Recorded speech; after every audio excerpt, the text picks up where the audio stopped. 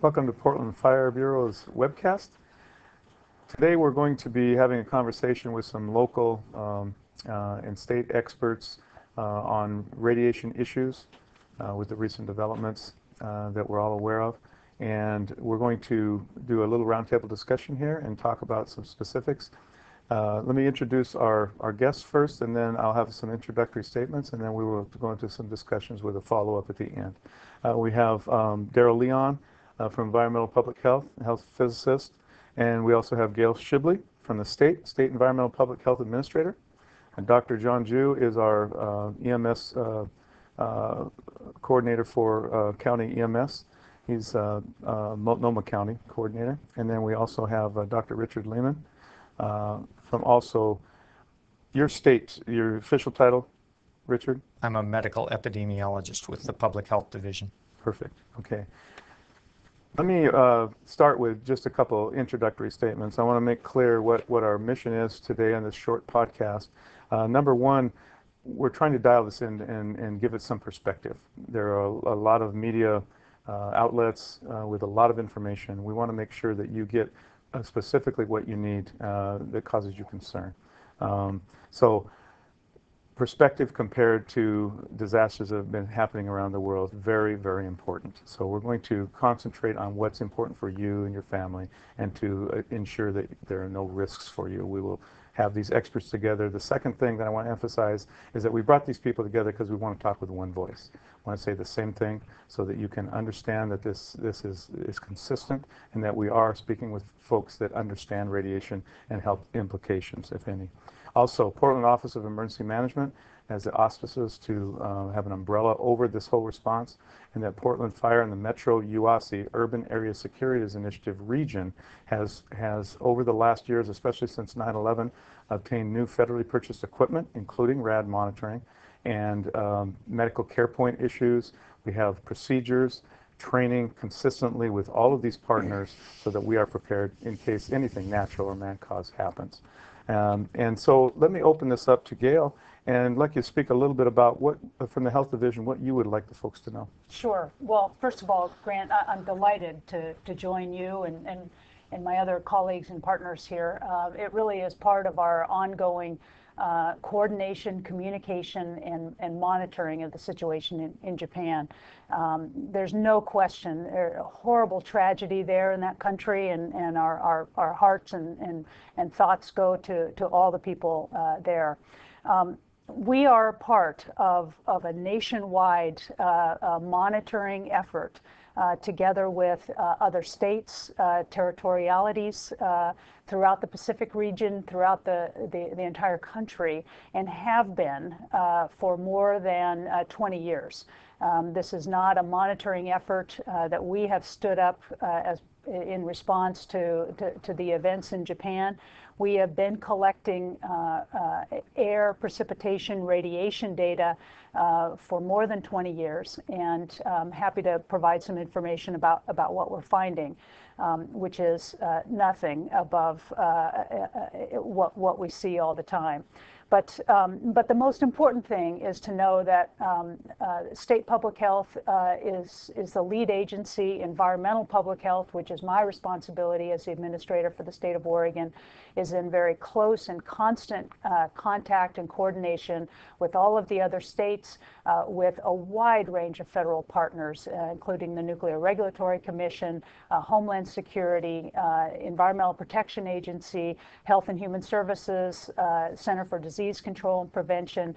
The list goes on, and we receive updated information, try to understand, as we all are, what's going on in Japan, and our most important mission is to make sure that people have the information they need to keep themselves and their families safe.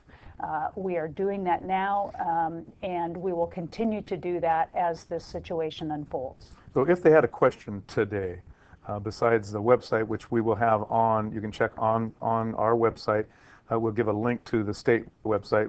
Is there a number also that they can call, or if they want to do it by telephone? There is a number. I think it's a 1-800 number or an 877 number, and that information is also up on the website. and try to provide, there are lots of questions coming in, there are lots of angles to different questions.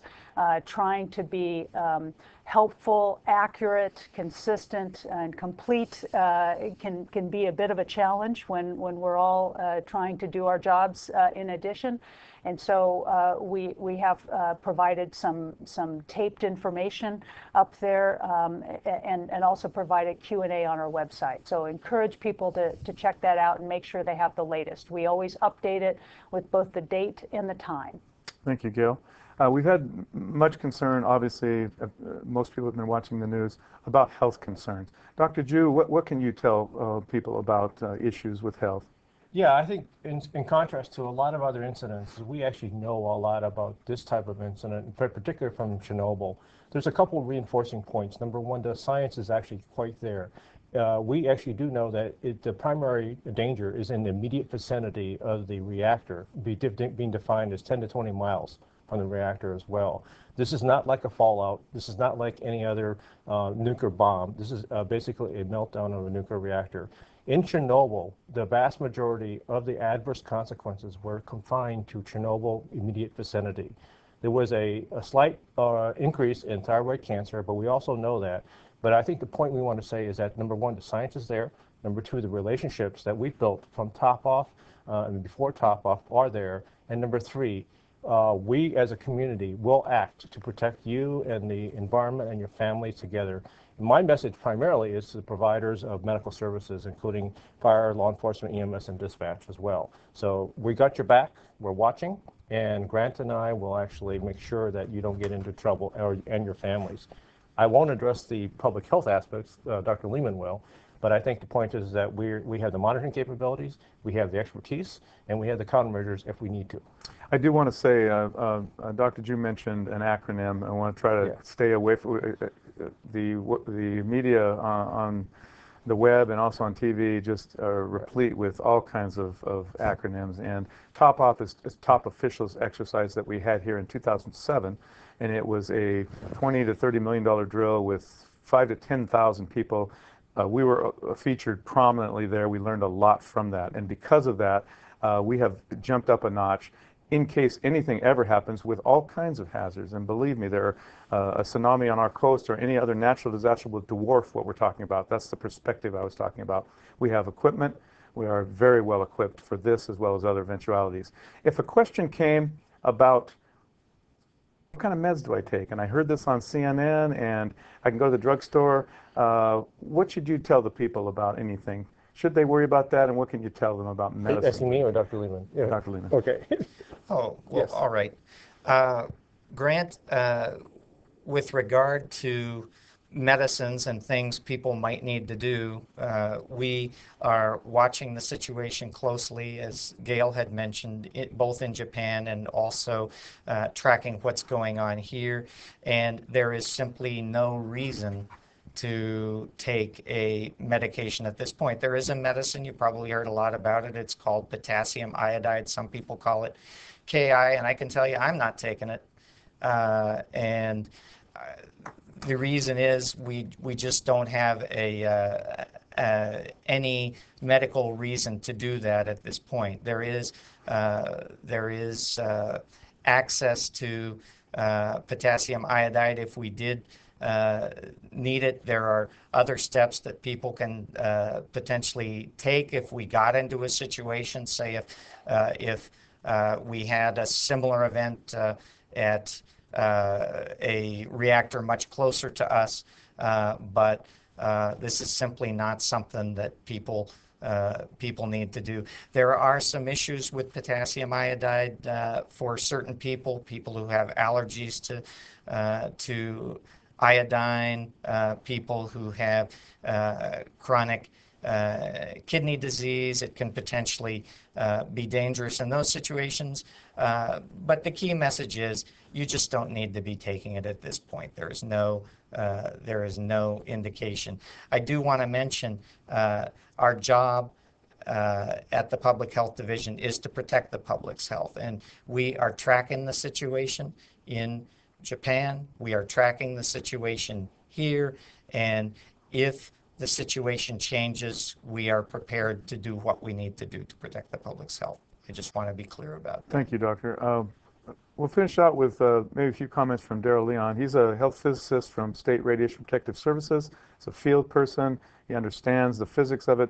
Radiation is very predictable physically. It really is. And so we can get prepared, and the experts know what to tell you. There are many things that have been on the web and on CNN, for example, that are very confusing, a lot of terms. Can you dial it in a little bit in the sense that this happened in Japan? Why is it something that we don't have to worry about here? With regards to the radiation coming from these facilities in Japan, the radiation the particles are being released from the site, and these particles are being released and coming over the ocean and actually being washed out long before they reach the coast of Hawaii even, or even of Oregon. So these things are definitely not going to be a concern for the people of Oregon. Okay. So basically what we're talking about is extremely low levels that we're not going to be able to detect here. And these are normal levels that just in your daily life, there are situations that you would have an exposure that would concern you more than this would, depending on where you work and what you're involved with, whether you fly in planes, etc. So unless there's any other comments, is there anything anybody would want to add? Want to keep this very short, want to keep to the point. And again, in conclusion, meds, potassium iodide, these are not needed here. Adverse effects, if you have any other specific questions, you can go to the website, which will be on as a link to State Health on our site. The second thing is we are all agree, the experts all agree in the state of Oregon. We are prepared, we are communicating, and follow up on the site phone number or the website, and there's just a bunch of particular, very specific guidelines you can obtain there, or you can go on to Portland Online.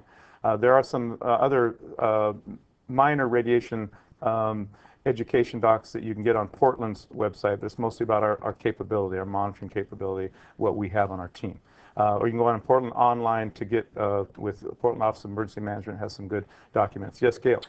Grant, I just want to reinforce to folks that from the standpoint of public health, we are taking any potential risk very seriously. We have organized ourselves to manage the interest, the concern, and the information, and are in constant communication and coordination, assessing with the help of really key experts across the spectrum to understand, assess, analyze, and then communicate information that is helpful and actionable to Oregonians so that you have the information you need to keep yourselves and your families safe. I also want to add that to that point is that none of us here are either hoarding or actually have access to potassium iodide or actually taking it as well. So I think for the fire and EMS and law enforcement responder, do as you preach. I think the point is that we are not at a point where we're actually even contemplating reaching for the potassium iodide as well. I understand, and in conclusion, radiation is scary, and most of the models that people get are from the media and movies and things that are not accurate. If you want information, whether your work site or at home, go onto these websites, and there's all kinds of very quick radiation 101, what to do if, and it's a good resource for you. Go onto the website. You can find local Portland Fire numbers. You can call me, or you can. But I would direct you to the state, because those are the experts, and that's the leading voice for this issue. I thank you for watching this, and I thank you all for participating in this. Thanks, Tom. Thank you.